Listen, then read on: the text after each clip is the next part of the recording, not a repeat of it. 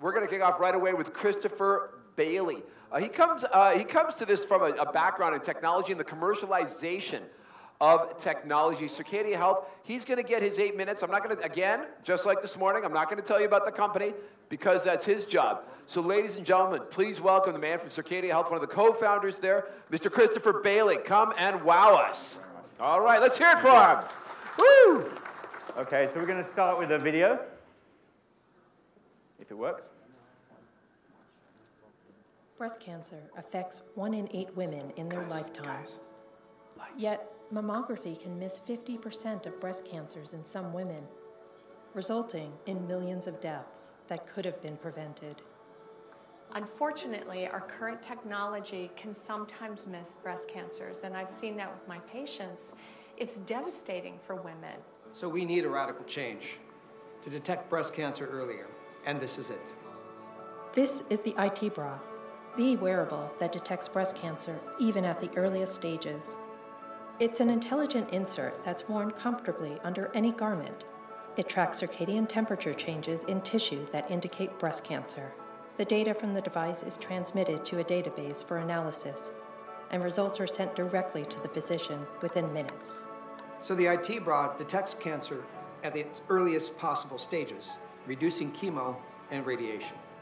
And in terms of women who have dense breast tissue, the IT bra has nearly double the accuracy of mammograms. So not only is this early detection, but it is also a tool to help to reduce 500,000 unnecessary biopsies. A new technology that could revolutionize breast cancer screening. But one company is developing a new screening tool unlike any other.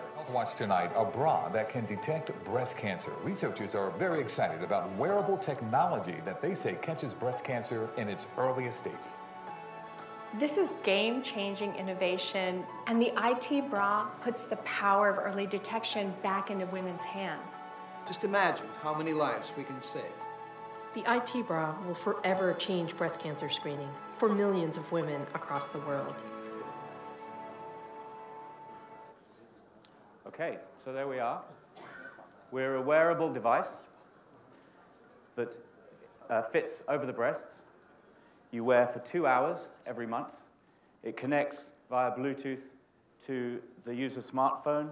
The data is sent to our predictive analytic core lab, and the results sent back to the user. If there is an indication consistent with cancer, an alert will be sent to the user's doctor, and she will go make an appointment for a further examination. This is the product. Those are the sensor patches and the Bluetooth pod that clips on the front. This 12 uses 1 year. So it replaces the monthly self-examination. We're launching in Asia because Asia has a particular problem with breast cancer. Not only is it by far the #1 cancer in women, but the incidence rate is growing at twice the rest of the world. Very, very low rates of screening, and so therefore late presentation and high mortality rates. And people say, well, why don't they just invest in more mammographic screening? Well, health professionals know that actually mammography and ultrasound as imaging technologies have a problem with accuracy. And the problem is that breasts have differing density of tissue. And 60 to 70% of women in Asia have dense breast tissue, which means that imaging for that category is less than 50% accurate. And not only that, but they also have an increased risk of developing breast cancer. So mammography, and as I said, both of those breasts have tumors, and there's a great deal of guesswork if you have tissue density. So mammography has a bit of a problem. A high rate of false positives, which means that in the US, for example, there are 3/4 of the biopsies are on non-cancerous tissue. In other words, they are unnecessary. Our technology, as measured against pathology in our trials, is achieving an accuracy of 82%, regardless of breast tissue. So we find cancer by AI, not by the naked eye.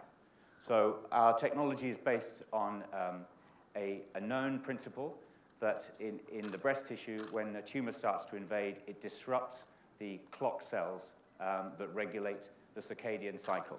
And so over a 24-hour period, this is a healthy pattern, and this is indicative of a tumor. In a 2-hour slice, we can see that already. So also, as you saw in the video, we're catching tumors earlier. Of course, early detection is important for survival. Mammography, as I said, tends to catch tumors later, average size of 2 centimeters. In our trials, we were finding malignancies of just a few millimeters.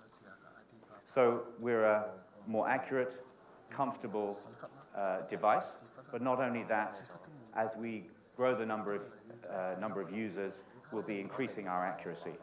And it's not an exaggeration to say we could well become very soon the world's largest breast cancer database. Certainly in Asia, national cancer registries are very out of date, very incomplete.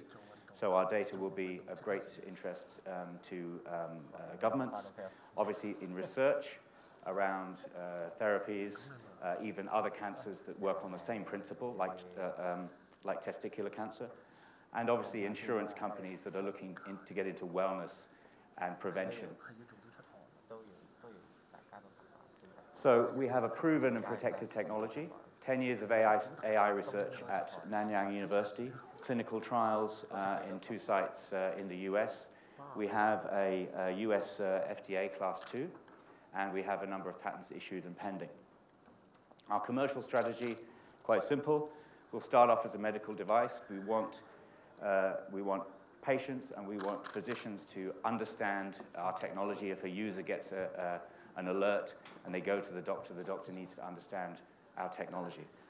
The second phase will be that we go over the counter. We are working on building our technology into a bra so that a woman will wear our device on an everyday basis without even being aware she's wearing a medical device.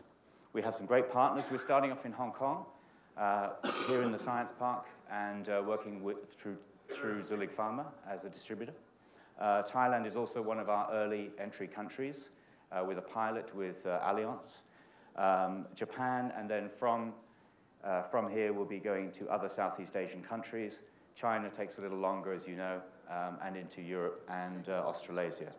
And our suppliers, Jabil, a leading medical device manufacturer, and Brandix, you may not know, one of the world's largest OEM suppliers of bras, will be building the wearable device with us.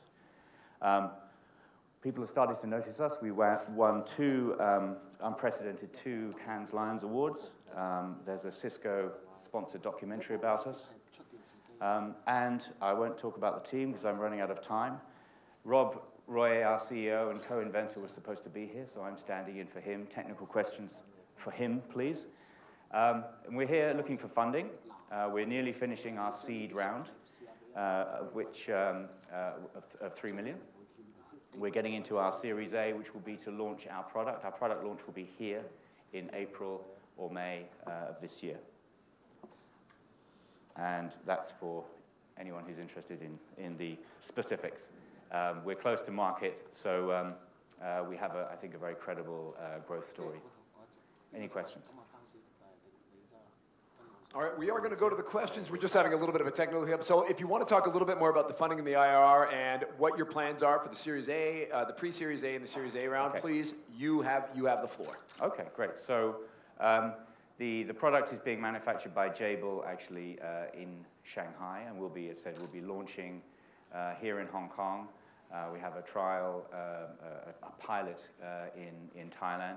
So our model is really to be going through the private clinics and hospitals, and the countries where we can come in quite quickly on our US FDA approval. Okay, Sean, we have a question from Sean up here. It says, how much is the ID bra device? I imagine that's retail, or is it? Yeah, so the end price will be around about $200. Which currency? US dollars. US dollars, okay. Sounds good. Obviously, we're starting production in relatively low volume, so the cost price is relatively high, but we also want to make sure that accuracy is not compromised, so we're using top-grade digital sensors. But obviously, as we develop further, particularly into an apparel device, we'll need to bring the cost down, and it'll go, obviously to a broader market. Okay, sounds good. We're taking questions up here, but I know we have one right down in front if you can make it loud.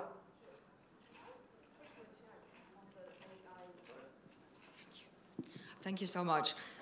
It's a brilliant idea, but I just want to... And he's got 30 seconds, so you've got to be quick. Sure. I want to dig into the data set to help your AI pattern. You said that this is for the Asian patients to be, but I guess the data you had were actual from the US, am I right? Thank you. Well, one of the trial sites was El Camino Hospital in Silicon Valley, so the majority of patients there actually were of Indian and Chinese ethnicity. How big is the data, can you tell? 250 patients, and that's through to pathology. So age group you scattered around? So age group, I don't know the information on age. Thank you. Rob can tell you. Yeah. Thank you. All right, well done. Thank you very much, ladies and gentlemen. This is Chris Bailey from Cyrcadia. If you have more questions, come and track him down. That's why he's here. Thank you. All right, thanks, Chris. Well done.